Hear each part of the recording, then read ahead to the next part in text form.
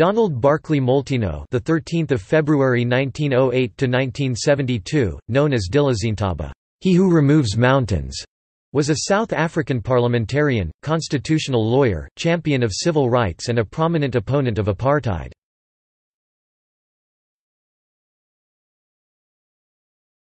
Topic: Early life and legal career. He was born on 13 February 1908 in Cape Town, in the then Cape Province of South Africa, into a family with a long tradition of political involvement and public service in the Cape. His grandfather, John Molteno, was its first Prime Minister. He attended Diocesan College and Cambridge University, where he graduated in 1930 with honours in law and was called to the bar at the Inner Temple. After practicing law for a time in London, he returned to South Africa in 1932 and was admitted as an advocate to the bar of the Cape Provincial Division of the Supreme Court of South Africa. He was made a QC in 1952 and practiced at the Cape Bar until 1964. He was also president of the Cape Bar Council from 1961 to 1963.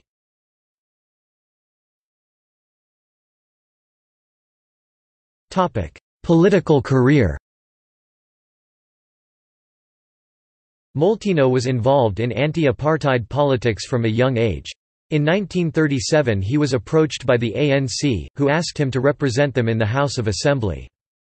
He was elected a Member of Parliament at the age of 29, representing the Western Cape constituency for 11 years until 1948. During this time he was an exceptionally prominent and active MP in the opposition. He was a member of the Civil Rights League, CAFDA, and the Cape Joint Council of Europeans and Bantu. He was also the regional representative on the South African Institute of Race Relations in the Western Cape in 1936, and was its president from 1958 to 1960. It was partly due to his fight against the segregationalist policies of J.B.M. Hertzog that he acquired the Xhosa name Dilizintaba, remover of mountains. He went on to become the first chairman of the Liberal Party of South Africa's Constitutional Committee before he joined the Progressive Party South Africa and became chairman of its Constitutional Policy Commission as well. He was also one of the council engaged in the constitutional cases questioning the powers of the Union Parliament of South Africa after the passing of the Statute of Westminster in 1931. Molteno was a supporter and the main legal advisor of the Black Sash movement, from soon after it began in 1955. The movement later wrote of him, "He taught us all we had to know about civil rights, about the inequities and iniquities of the pass laws and influx control, and so very much more. His knowledge and experience illuminated all our efforts to inform and educate ourselves and the South African public." The Black Sash, Feb. 1973.